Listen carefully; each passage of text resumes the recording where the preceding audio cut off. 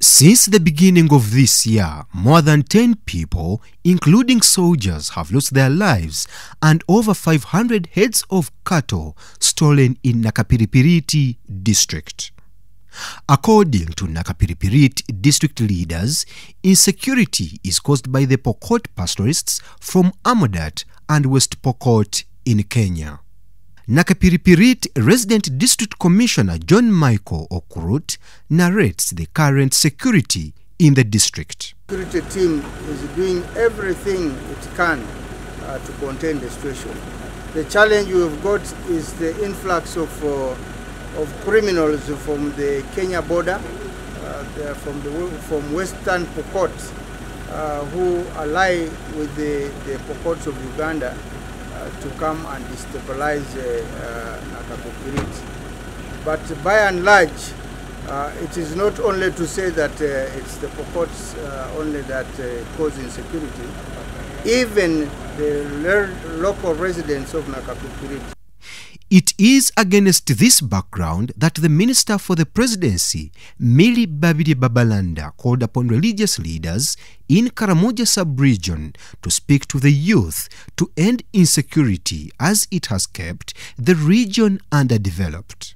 Talk to our sons to stop that habit of exchanging guns, because these people of Karamoja do have guns, which has cost us a great deal.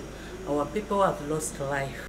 Babalanda urged leaders to encourage locals to embrace government programs like Emyooga, PDM, among others. People stick on the government programs which are aiming at improving their livelihoods. And with the government programs, I can assure you, our people of this region will get out of poverty. Minister Babalanda was meeting Seventh Day Adventist leaders and Christians from the districts of Nakapiripirit, Nabilatuk and Amudat. The function was held at Nakapiripirit Seventh Day Adventist Church in Nakapiripirit Town Council. Meanwhile, Christians at Nakapiripirit Seventh Day Adventist Church decried water scarcity, school infrastructure at Seventh Day Adventist Nursery and Primary School, as the head teacher, Slivia Musasizi, clarifies. We are disturbed by insecurity, and recently when people died from our school compound, which was a challenge to the program of learning because everything was disorganized. We don't have borehole.